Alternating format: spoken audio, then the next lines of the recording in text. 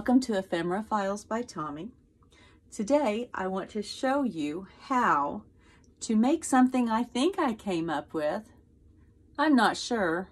I know that the parts and the pieces I put together from things that somebody else came up with, so I need to give proper credit where credit is due. I combined, let's see, at least three techniques that I learned from Julie at DearJulieJulie here on YouTube, and I will link her below. I have to credit her with the majority of the things that I have learned about junk journaling and making these beautiful books.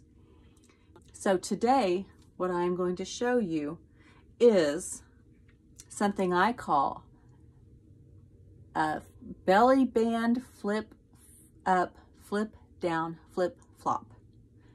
So belly band, flip up, flip down, and a flip flop. All things I learned watching DearJulieJulie. And I am working in this dragonfly journal right now. Here's the cover. And for this page, I wanted to put a belly band. But I also knew that I wanted to do something with this white page back here. I don't hate white pages, but I also don't love white pages. So I am going to work on both sides of this paper today doing something. And since my book, this is, I can't remember, I think it's 10 inches tall because I think my cover is 10.5 because that gave me a 1/4 inch leeway on both sides. The page I'm working with is 10 inches tall and 6 inches wide. And so my belly band I'm going to make this time is 3 inches wide. You can adjust it for however much you need. But since my page is 10 inches tall, I need a long piece of paper to do this technique. So I turned a 12 by 12 inch sheet of paper on its angle. It measures from here to here 17 inches. And so you can, depending on the width of your belly band, make, well, it doesn't even depend on the width of your belly band. So you can make a long strip from this. If you go from end to end, you have 17 inches to work with. Now, obviously that gets a little bit shorter the further out you go. So you won't have 17 inches here to here, but you start with 17, and that may just be enough to fasten it to your page. I took my sheet of 12 by 12 inch paper and I cut it 2 inches, yes, 2 inches down. Actually, it was 2.5 inches down from the corner. I forgot that I had already rounded that corner. So 2.5 inches down from the corner along the side, and that gives me a 3.5 inch belly band. If you wanted a skinnier belly band, you would not go as far down the sides. You could go 1 inch and probably get a 2 inch wide belly band. I wanted it to be wider because I wanted it to be wider on the back for my flip up, flip down, and flip flops to be covered. So the first thing I am going to do, I'm going to move these parts to the other side. I simply prepped them to be ready so you wouldn't have to watch me cutting a bunch of paper. You could just watch the technique. This will be the base of my belly band, and I am going to center it pretty much on my page, getting an eye for where the glue needs to be. I use a lot of Fabri-Tac, Fabri-Fix 3-in-1. They are basically all the same thing. And I use that a lot in my journals. It happens to be my favorite glue, and I know it works well. And in this case, since I want to have a moving part on the back side of the page, I glue the belly band side down. And I will tell you in just a few moments the other ways that reasons that I would glue on the other side, okay? But right now, we're going to glue that down. And that is the beginning. I am going to actually make this a double belly band. So I have my second belly band already cut, and it doesn't quite reach to the top or the bottom because it came from an 8.5 by 11 sheet. And so I am going to just glue the edges, the ends of the backs of these. So I'm just going to glue the ends of the backs of these, just a little bit there and a little bit there. This picture really on the front is really not directional, so it doesn't matter which end is up and which end is down. And I'm going to go for eyeballing it centrally. I'm gonna go for eyeballing the center of the page and the center up and down. So side to side and up and down to place that. And now I have a double belly band here. Now to get to the second part of this, which is the flip up, flip down, we'll turn the page, and where this line is here is going to be where I fold. I'll get my folder out so that I've got a really good straight edge on there, and I'll do the same at the top.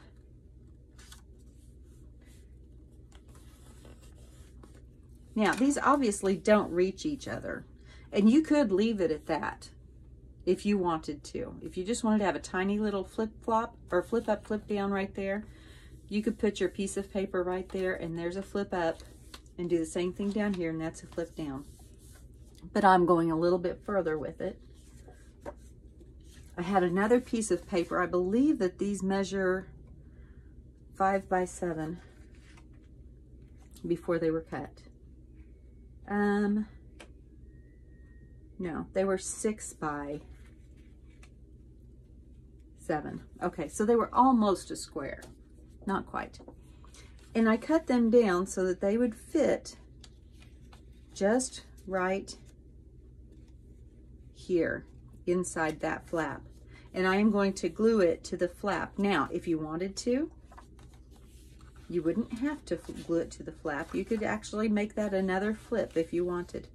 But I'm going to glue it to the flap because I have a particular design that I am going after on this. So I'm going to glue it, make sure I get these edges.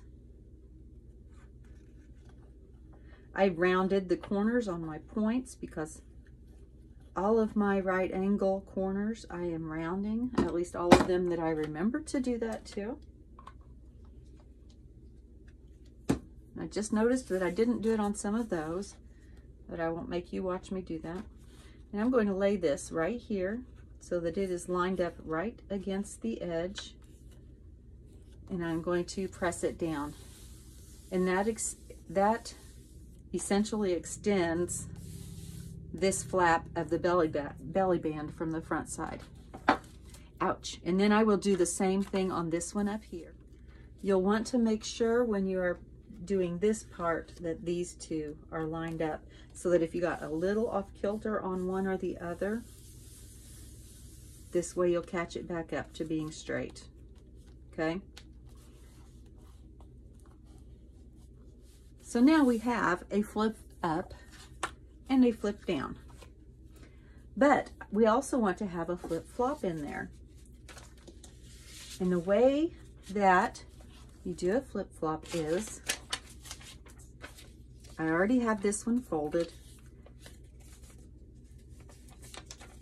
And the way that I do that, first I fold it in half, and I don't remember if this is exactly the way Julie had us doing it. It may just be the way that it worked out in my head to remember it better.